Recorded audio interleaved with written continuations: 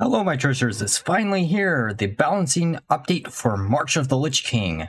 I think for this update we're getting 22 changes, most of them being buffs, which is always a great sign, and the cards that really needed it did get hit too, but we'll see how those all turn out. So let's begin with the nerfs. The first one is going to be to Wildpaw Null, which is now going to have the ability of cost 1 less for each non-rogue class card you've added to your hand. So this no longer allows you to combo this out with Maestro, which is absolutely crazy. I'm shocked that they are not actually giving you refunds for Maestra herself too, but I do think this card will probably see a little bit of play still in a pure Thief Rogue package. You just aren't going to see every single rogue deck include the Maestra package any longer because you can no longer get this out really consistently really early on. This honestly should fix some of the frustration a lot of people are having against rogue right now, where they have a huge amount of mana cheat, which is incredibly frustrating to actually play against. The next change that is going to be happening is to Sinstone Graveyard, which is going to lose its stealth. This is probably a change that should have been done a long time ago, because it turns out stealth is incredibly frustrating to actually play against. However, because it doesn't look like a lot of the mana cheat for rogue is going to be removed outside of Wildpaw Null, I don't think this change will make this any less playable. Sure, it's going to be a little bit easier to actually deal with, and that will allow some control decks to be able to instantly deal with whatever big ghosty that you put down. However, outside of that, it's still going to be a huge body really quickly, and rogue still has a shit ton of mana cheat, and I can't see a world where something like this remains unplayable. It's interesting to me to see how the location cards have actually worked out so far, where some of them have just been absolutely insane and annoying to actually deal with and had to get nerfed, while others have just never seen any play at all and really don't have any synergy outside of just being some type of removal tool. I'm curious of how locations will be dealt with in the future, but until we see more, it's nice to see that one of the most problematic cards out of all the locations is finally getting a hit. That might actually do a little bit more than just increasing its mana cost by 1. The next change we are going to see is to Final Showdown, which is going to make the first step require 6 cards drawn instead of 4, which actually probably kills the card. And while I do understand that this card has become quite a bit of a problem recently, it does make me a little bit sad because I have had a golden copy of this since the pre-order of United in Stormwood, which means I will get a lot of dust, but at the same time it became one of my favorite quest lines out of them all because it didn't feel too powerful until very recently. It always felt like it was missing 1 or 2 cards from being incredibly strong, and it turns out we finally hit that breakpoint where it did need to see some changes to it. I do think you might be able to still use it as like a meme style deck, and I also do think this will probably push people back to the OTK Demon Hunter list with using no minions and the Scythe to draw into your very powerful spell damaging minions, which probably will make for a even more frustrating meta, though we are going to be seeing another change that should help out versus that deck a little bit, which is to Sinful Brand, making it a 2-cost card instead of a 1-cost card. I know this card, when it first came out, no one wanted to use it.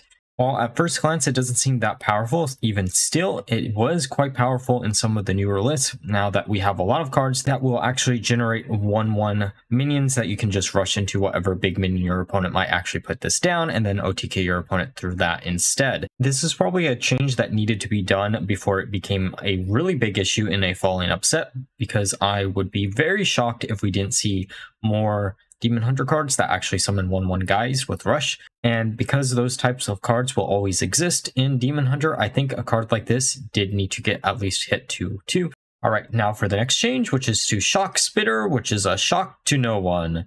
Shockspitter is being changed to 4 cost instead of 3 costs from its original 2 costs. This makes it a little bit harder to combo out with Bran, and you can no longer get 2 of these out on the same turn with Bran unless you're using Harpoon Gun, which can still technically happen, but I do think this will make the deck a little bit more fair to actually play against, because you're not going to have to worry about your opponent doing, I don't know, 6 times 4 damage in a single turn, using this on turn 10 with Bran and 2 copies of it, or even more damage than that sure is still going to ramp up incredibly quick, and Hunter does have a lot of weapons currently to make this really consistent and a lot of ways to actually get to your weapons. So I don't think this will absolutely kill the deck, but it will put it in a more fair position, and it was one of the most frustrating cards to actually play against, because when you lost against this card super early on and you knew that was the only way you were going to lose, it just felt really bad when you're trying to do some wacky combo or some really crazy aggro deck.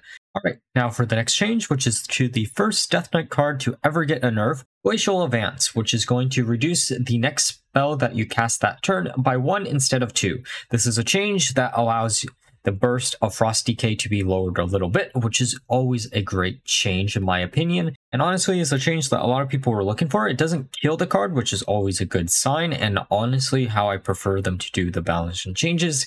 And it does still allow Frost Decay to be a very powerful deck for what it is. It is a little bit of a shame that Death Knights as a class was a little bit less of a hit than Demon Hunter, but I guess they didn't want to repeat the mistakes of the past, where Demon Hunter was just absolutely broken when it came out for release. And now for the next change, which is to our favorite Astalor Bloodsworn. A change that everyone wants, or at least most people want, because this card is included in every single deck, it feels like. He is now going to have a mana thirst of 5 for his initial form. Phase 2 is going to have a mana thirst of 8, and his final form is going to have 7 damage instead of 8. And the mana thirst for 10 is going to be 14 damage instead of 16. I don't think this kills the card at all. It does lower the amount of damage you can actually possibly do with the card, which is always a nice change, since this did feel like a replacement to Sire after he did get nerfed into Oblivion. I do honestly think this is a card that will probably have to nerf again in the nearby future, though with Bran rotating out pretty quickly, I don't know how powerful this card is going to be after the rotation. Once the next set comes out, if Bran does rotate out, and I'd be very much shocked if he doesn't. Druid can still do an insane amount of damage with this card, and other classes can also still do a bunch of damage with this card, given some of the other Battlecry synergy they may or may not actually have. Now, let's look at some of the buffs that we're going to get. The first one is going to be to Battlefield Necromancer, which is going to summon a 1/3 Risen Foreman with Taunt instead of a 1/2. This should allow Unholy DKs to be a little bit harder to actually kill their minions, making a pretty decent change overall in my opinion to try to push that version of Death Knight forward, since it does feel like Unholy is the one that is the weakest out of the 3. Next card being changed is to Bone Guard Commander, and it looks like it's going to be a very similar change to the Necromancer, where it's going to increase the HP of the Risen Footman by 1. This is probably for consistency factor, making it much harder to actually deal with this card whenever someone does actually drop it.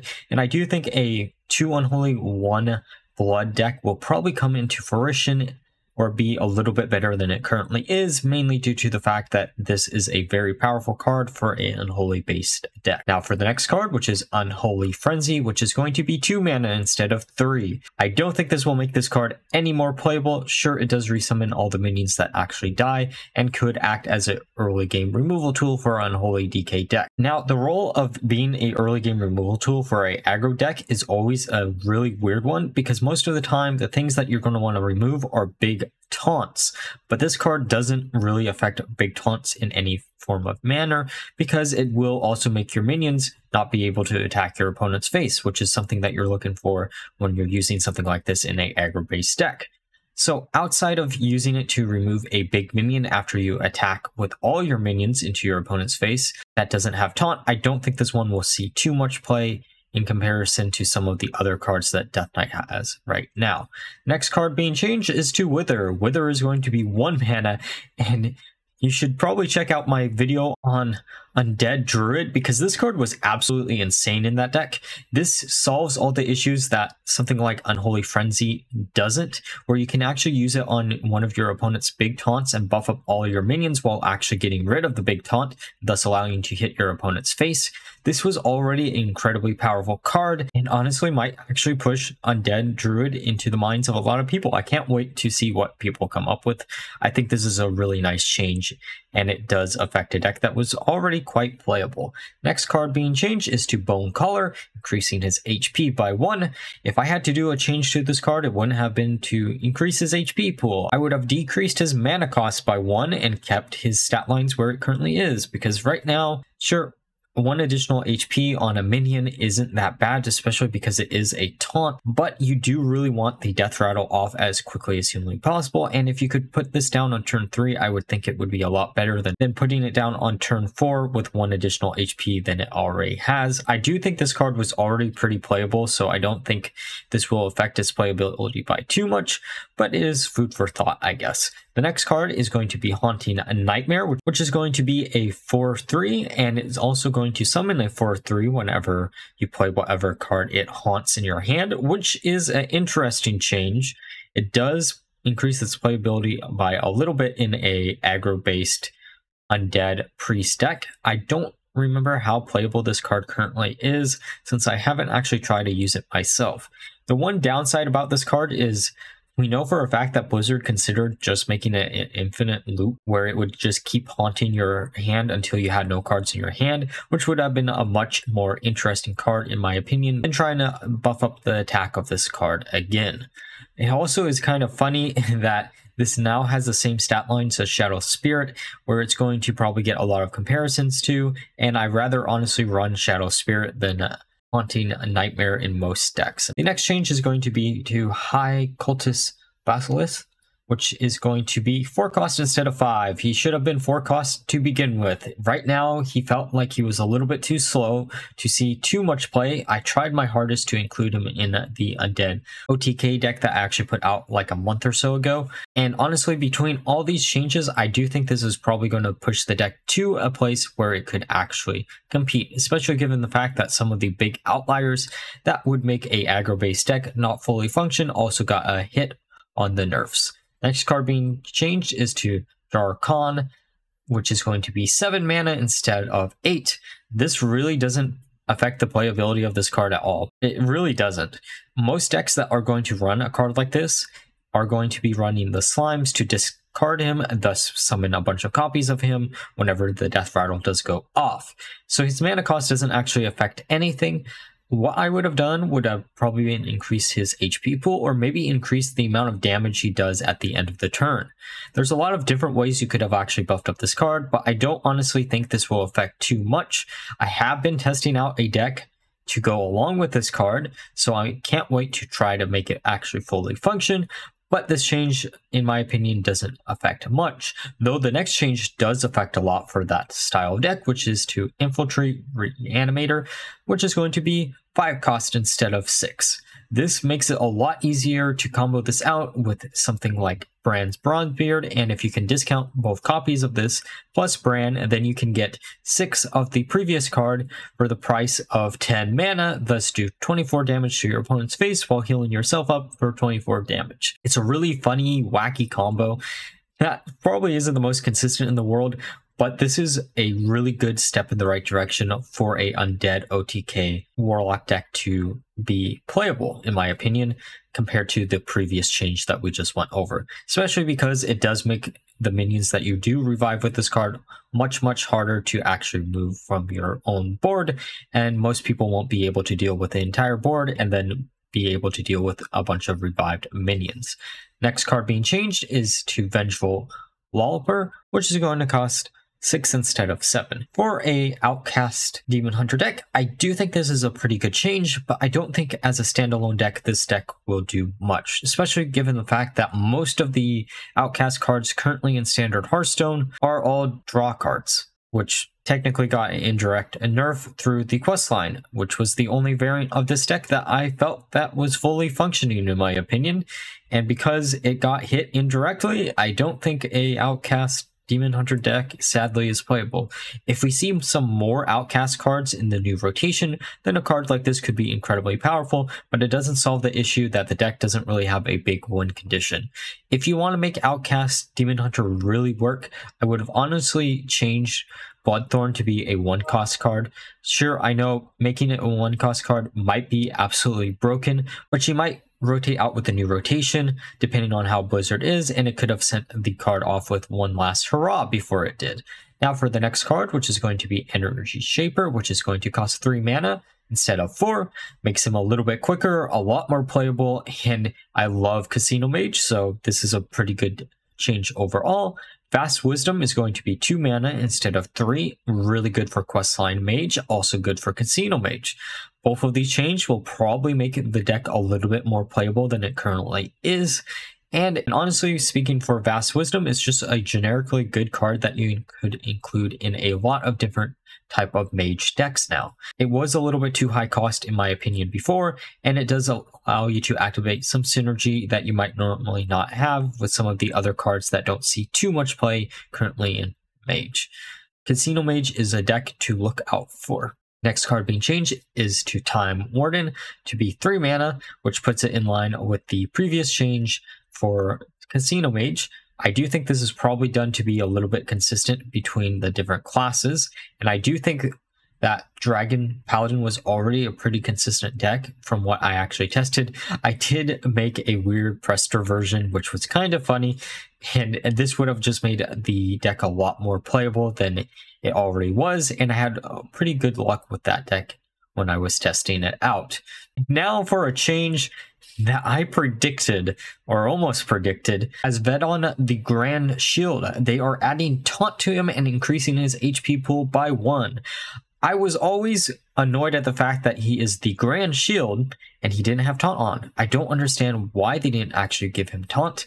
I actually made a prediction on Twitter before I went to bed last night that they were going to add Taunt to him. I didn't predict that they were going to add 1 additional HP pool, but that does make a little bit of sense. This does also put him in line with a lot of the other synergy that currently exists in Standard Hearthstone, so we do have some type of legendary as a capstone card instead of having nothing for a Taunt Warrior based deck. For example, you could use Bulk Up to get additional copies of him, or use some other cards to buff him up, such as Last Stand, that will also be seeing a change later on. The next change being done is to Disruptive Spellbreaker, which is going to have 1 more HP, making it have 6 HP instead of 5. Much like the previous card, I'm shocked that they didn't actually just give it Taunt. That would have made it a lot more playable with a lot of the Taunt synergy that does currently exist in Standard Hearthstone, and it also does give it a home instead of just being in a control style of deck where you just have it as an additional 5-drop that you may or may not actually want to use. But I don't know how many control warrior decks actually were using this. I know this could be an incredibly powerful effect depending on what your opponent is actually playing, but as it currently stands, a lot of the decks in Standard Hearthstone don't use too many spells, and this could easily just whiff because Blizzard has put a focus more on the board instead of on your opponent's hand. I also would have maybe preferred to actually lower the cost of this card by quite a bit and then lower the stats lines, just so you could actually put it down way earlier than it currently stands, because a lot of the spells that you might want to make your opponent discard are going to be much cheaper than this card is right now, and thus you're not going to be able to use it. I just honestly think they probably missed the mark a little bit with this card. The next card being changed is to Last Stand. It is going to be a 1-cost card now, which is absolutely insane, but it's going to have a mana thirst of 7 for doubling the card that you draw's stats. This makes it a lot more playable if you want to use it early on. However, it does make it a lot harder to actually get the double stat benefit off of whatever taunt you actually want to play down with it, which makes it a little bit worse there in my opinion. This is one of those cards that I've been trying to make work ever since March of the Lich King actually came out. And honestly, I've been trying to make a Taunt Warrior deck work for quite a long time before that even.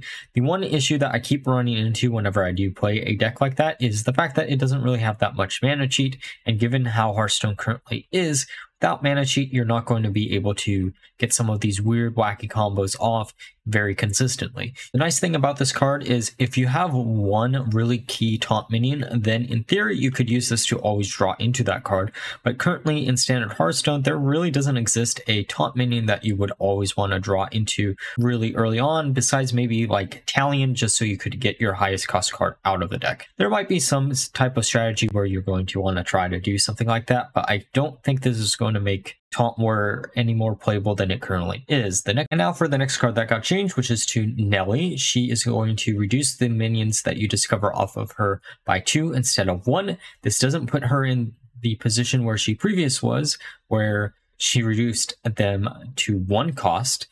But this does allow you to still try to use her in a Questline Warrior deck or any other deck that you might want to generate some additional pirates. This does make generating Mistress Smite off of this card a lot better, just because of the fact that you're more likely going to be able to play down all the pirates on the exact same turn. But I don't think this is going to absolutely break the card. It's a nice little middle ground for the fans of Questline Warrior or even Pirate Warrior or any other decks that might actually want to use her. Now for the final card being changed, which is to Remornia, the Living Blade. She is going to have 5 attack instead of 10.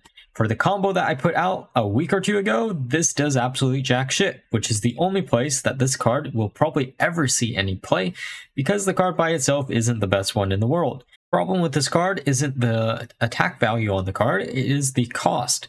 If it cost a little bit less, maybe 1 or 2, then I think this card would be a lot more playable as it currently stands, because there's a lot of synergies that you would love to use in combination with this card, but because it is a minion within your deck and only a weapon on the battlefield, you can't use some of those cards. For example, a much overlooked legendary in standard Hearthstone is Asvedon, who buffs up all the weapons within your deck, hand, and battlefield, if I remember right. If that card actually was a aura effect instead of a battlecry effect that only affects things that currently exist in your deck, then you could use it in combination with this to buff up it by a lot, and probably would actually save that card too. Sure, that might sound a little bit broken in most people's mind, but you could also increase the cost of that card just to make up for the fact that it is an aura effect. I don't think that would make Asvedon too playable, but it would allow you to play in some type of meme deck if you really felt like it. And I honestly would have loved to see Remornia maybe get buffed up to 6 mana in order to make her a little bit more playable, but as it currently stands, I don't think even with 1 additional attack she'll be any more playable as it currently stands. Alright, so those were all the cards that were changed today. Let me know down below what decks you're most looking forward to actually using. I think I'm going to start with a undead warlock deck, just because it does sound the most funny out of all the possible changes that we could go through with. And like always, if you enjoyed the video, please do like, comment, and subscribe. Until next time, bye bye.